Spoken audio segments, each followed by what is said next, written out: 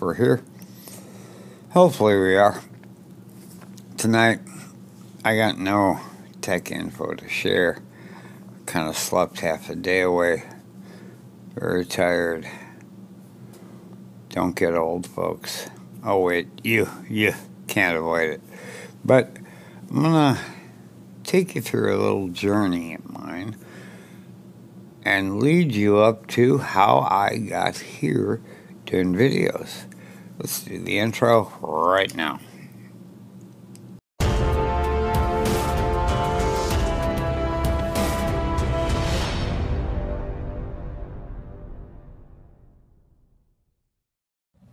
Hi folks, Tim here, just cutting in. We're gonna just tell you about tubeBuddy.com. If you are a creator on YouTube, you should be using this. The link, it will be on the screen here, but it will also be in the description below. As you can see, the prices those are for the advanced licenses. You could try this for free. They made me a really good offer. After I tried it for about a week, I'm paying $4.50 a month. Offer I could not refuse. So check that link again on the screen. Yeah, tubeBuddy.com/high-end cheap tech, or check the description below when you're done watching the video. And that's all I have. Let's get right back to the video right now. I'm back. Sorry about the added interruption, but if we don't advertise, we don't make money. So, here I am to tell you of my long journey into night, or YouTube, as it were. At 18 years old, or 17, my dad promised me one thing for my birthday when I turned 18. And that was luggage. In other words, you're gone. College or the Navy. I went in the Navy. My brother had gone in the Navy. My dad had been in the Navy in World War II. He had fought the Japanese. Although he begrudgingly bought me my first motorcycle. First mistake on his part. We'll get to that in a moment. That became an obsession later in life. But I went in the Navy. I got a good technical education, the equivalent of an engineer. And I worked on avionics. And then one day, I had this great job. I got stationed in Bermuda. How can you go wrong? It's not as far south as you think, folks. It's straight 650 miles west of Cape Hatteras, North Carolina. But it's sitting in the middle of the Gulf Stream, 80 degrees, sunny skies. Winter lasts like a week. I think it's in the 50s. Oh, yeah, when you're 18, 19, 20. Well, I was like 20 by then. And I worked on aircraft, and I kept going back to Jacksonville, Florida for school. Good old Jax. NAS Jax. Well, one day, because I hadn't paid attention to the fact I was getting rotated, I got rotated out. And they sent me, they were like, oh, you're going to this squadron. I was like, what the hell is an S3B or S3A? I can't remember exactly what I worked on. It was a long, long time ago. But I looked them up and asked around, and they had tail hooks. Guess what? I was going to get to work on a flight deck. Yay! The world's most dangerous job, by the way. Ain't nothing close to it. You can get run over, blown off a deck, fall over the side, step off a deck. There are so many ways to die on the flight deck of an aircraft carrier that it would make your head spin. The average person doesn't know this, but believe me, if you ever run into a vet who was a flight deck veteran, they'll tell you. If your head ain't doing this all the time, swiveling, then you ain't gonna be living very long. But when you're like 22, 23 years old, yeah, the adrenaline rush is great. I mean, it's the world's most dangerous job, and you know it. And and I work nights, even worse, no lights a lot of times on the flight deck. I don't know how many times I tripped over those damn wires. And the first couple of nights, when you get on the carrier, and boom, when a plane lands, they don't just softly touch down. It looks like it when you see the film. When you're living, my ceiling was literally the flight deck, 7 inches above me. 7 inches armor plate was my ceiling. And on one side, we had arresting gear. In our coupe, as it's called, we had arresting gear for the number 2 wire, which is the ideal one to hit. You came a little short if you're hitting number 1. And on the other side was number 3.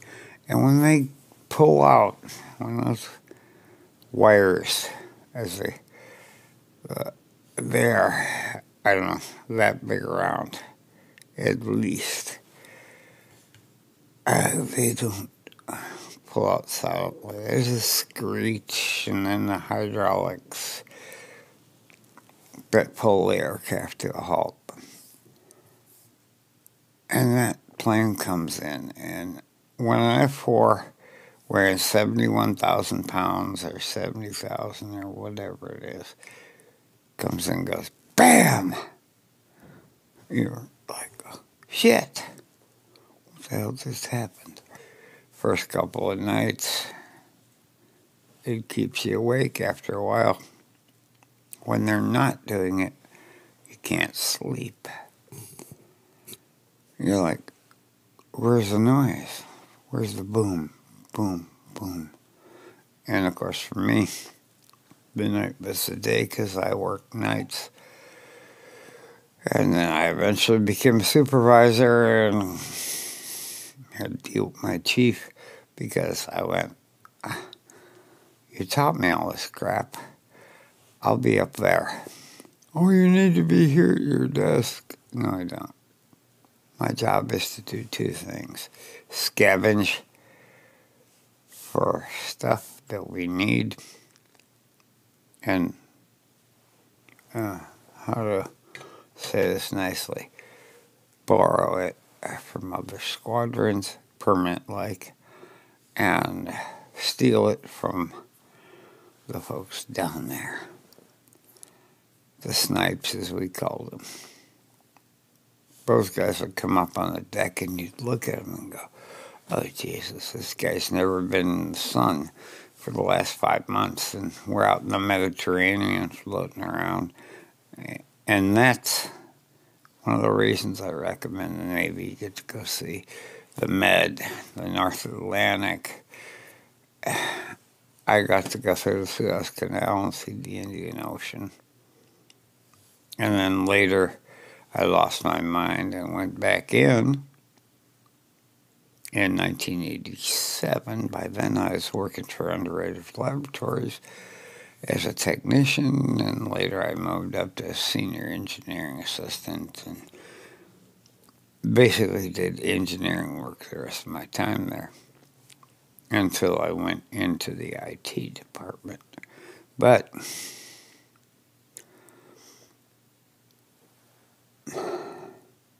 I went back in '87, you know, and you do 2 days a month and then 2 weeks a year, right? I got to go to Japan. I thought, holy shit, I get to go see Japan for free. It's worth your time, folks. If you're an 18-year-old kid and you don't know what you really want to do in life, join the Navy. Now, when I first joined up, well, I was taking all those tests, by the way. They wanted me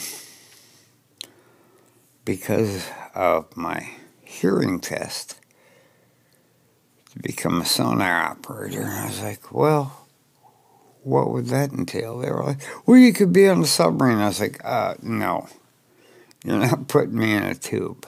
My brother was on submarines for 30 years. And he's making a fantastic living off his retirement. I didn't stay in long enough. I regret that. I should have. My fault, not yours. So I got out. And then one day it occurred to me, I need some excitement. Now, when I got off the boat, I had a boatload of cash because you don't spend a lot when you're at sea. You take a couple of... the U.S. dollar was really high back then. So we went into Italy and landed at Naples and stayed at a motel, hotel, whatever. And it was 4,000 lira for the night. That's like not even $4.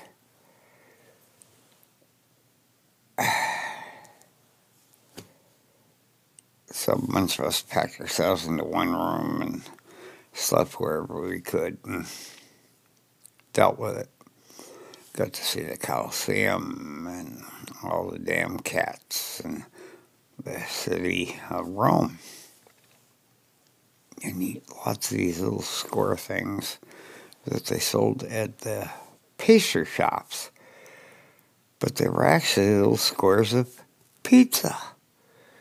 They were like 50 lira. I was like, yeah, give me like 5 of those. And I'd bring them out to the other guys and here, try that. Go overseas. I know America's a great place to see. I visited it also.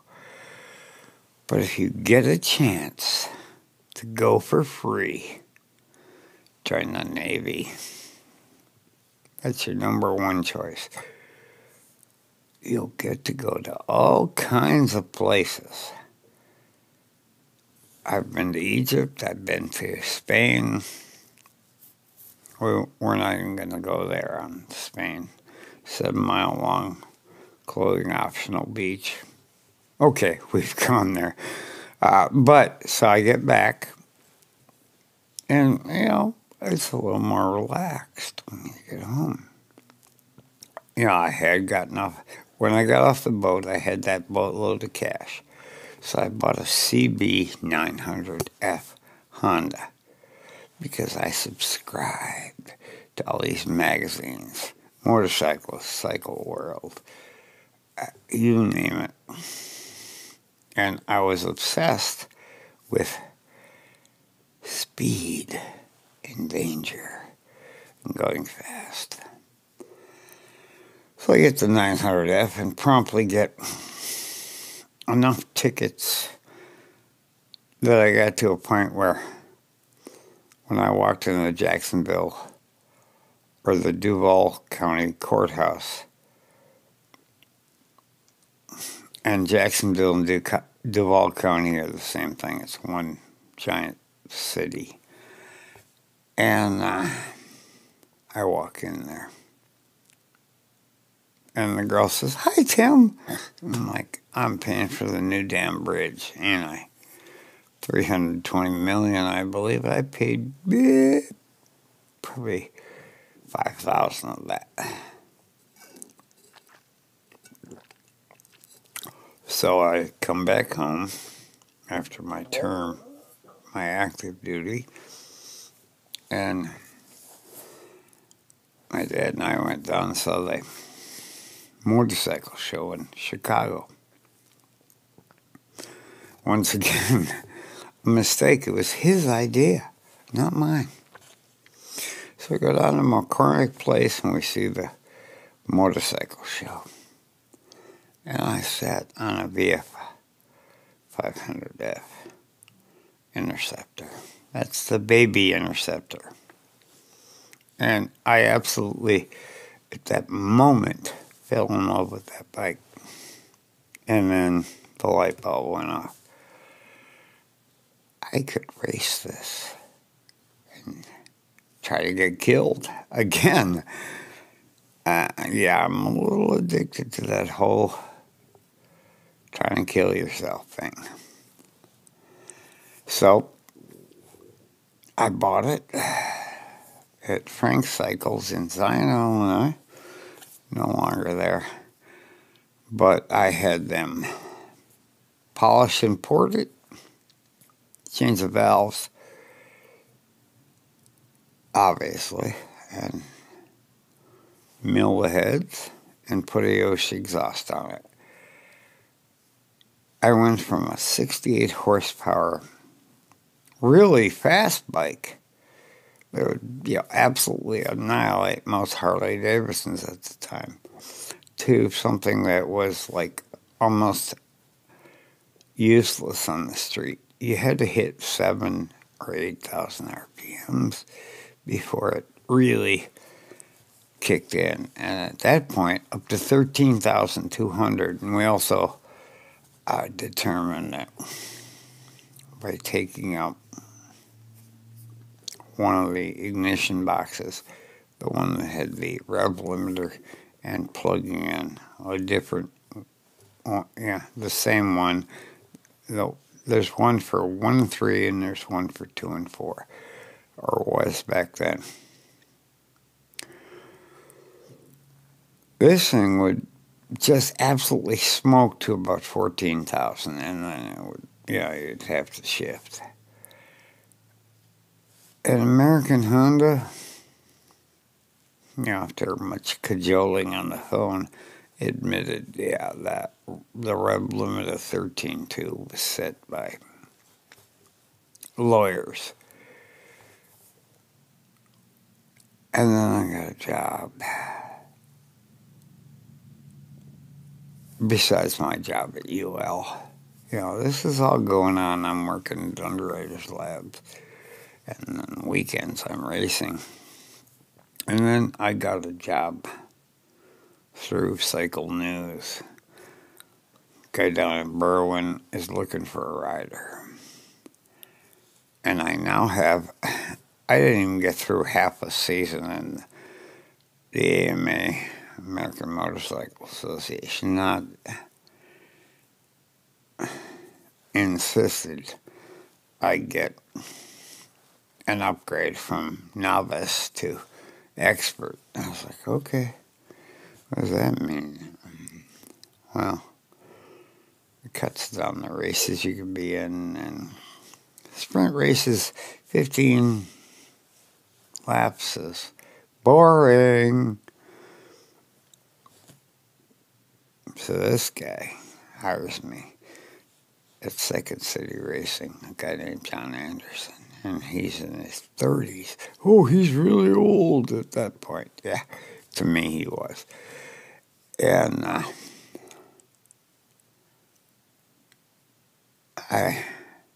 I'm like, so what are you racing? Well, the first race I get to drive on a CBR 900F. Well, I know this bike. I mean, Freddie Spencer drove one. in superbike. And then he went on to race in MotoGP, and he's my hero. Yeah, well, this had an Ontario Mototech kit in it. It was 1,385 cc's, and it was so freaking fast. It had Lockheed calipers and huge, huge discs. I mean, cast iron discs, like almost as big as the wheels. You needed them. It was a beast to stop this. And it was a wiggly, wobbly, horrible race bike. But we did all right in the first race. I think we came in 5th or 6th. After 6 hours of racing. This was endurance racing, mind you. Kind of like Le Mans, one of those.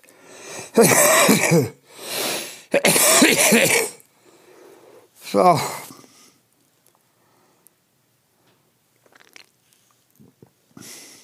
two weeks later, we get the first of our 2 bikes we're going to get from a Suzuki dealer who's, I don't know what the financial things were, but we got our first one. Stock pipe. I go to Elkhart Lake, Wisconsin, Road America. Longest track in America. At the time, right around 4 miles. It's a little longer now because they put some weird chicane in. And I'm going out of the pits the first time out, and I just cracked the throttle about halfway open. Now, I've ridden it. When I got down there to see the new bike, down to Berwyn, which is on the south side of Chicago, he's like, what do you think? I was like, well, that looks good. And he had plenty of money as a car mechanic. And I had plenty of money as an engineer at UL. And I'm like, okay, what do you want me to do? And it was like a Saturday. He goes, go out and break it in. I'm like, you took all the headlights and taillights and everything off of it. It's got number plates. It doesn't. He's like, you can outrun the cops. So I did. And then I didn't have to outrun any cops, but I put on like 350 miles. It was halfway broken. We put fresh oil in a Castro GTX 2050. Greatest oil ever. And then we took it out to Elkhart Lake. So I rolled out of the pits, and I did one of those. I mean, that's what you did with the VFR, the little 500. And the next thing I'm looking at is sky. I'm like, oh shit. I'm like, I'm gonna like this. And that was the stock pipe.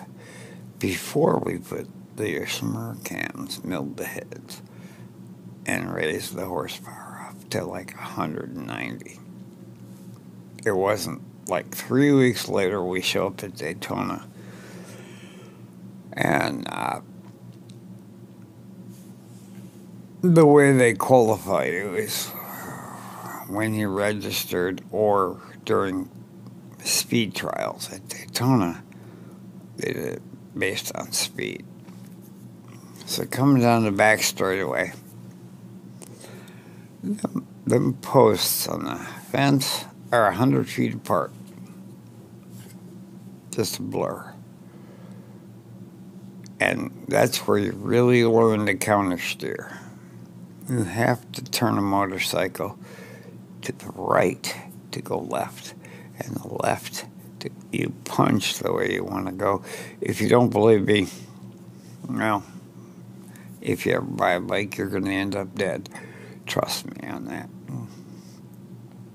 So I get back in after one of the qualifying runs, and he comes running up to me. He goes, "Do you know how fast you were going?" I was like, "No, and I don't want to know." We tape over all the glass, the RPMs and everything. And he's like, no, 193 miles an hour. I was like, I didn't really need to know that. But after a while, you get used to it. So, I did that until one day I pretty much almost tore my kneecap off at right in Atlanta. I got in near them rumble strips they have for cars. And I was 31 years old. And I went back and did the rest of the race. We came in like 5th, which I was okay with. We were never going to win because John was one of the riders and he was older. And he just wanted to have fun. I wanted to win trophies. I wanted to, stand up on the podium. Never happened. But I still had a good time. I'd get in like 3 hours of riding time. WFO.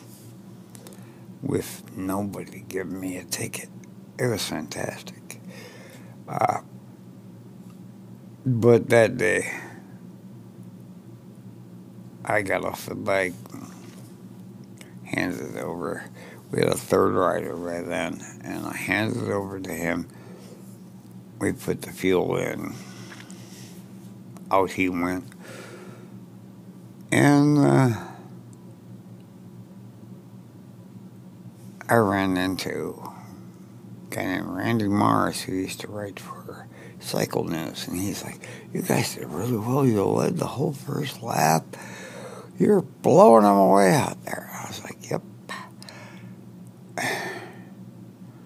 "Well, you guys are looking up this season." I was like, "No, we're done."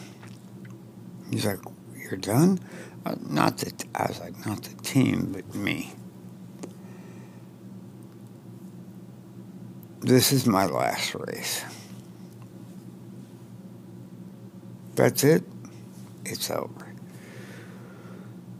I can barely walk." And I did 2 more sessions on that bike that day after doing that. And sure, once the adrenaline pumps up, the pain's gone. I think football players can tell you about this and other people. But I went home with, a knee that was about that big around. It was so painful. It was ridiculous. I couldn't even take my turn to drive the motorhome back from Atlanta to Chicago. I was like, that's not happening. So, then I went back to the mundane life of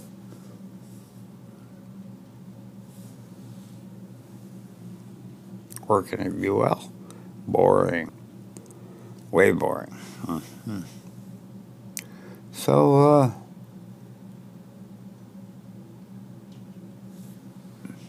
I got into computers.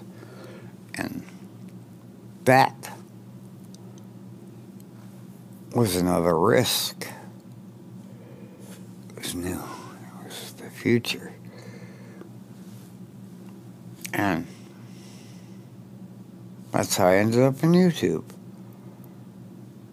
Excitement. Oh, I left out the part where I learned how to fly airplanes. It was a long time ago when my eyesight was good enough to fly with glasses on. I wouldn't trust me with a bad heart to pilot an aircraft unless it was going down. That's all I got for tonight. Thanks for watching.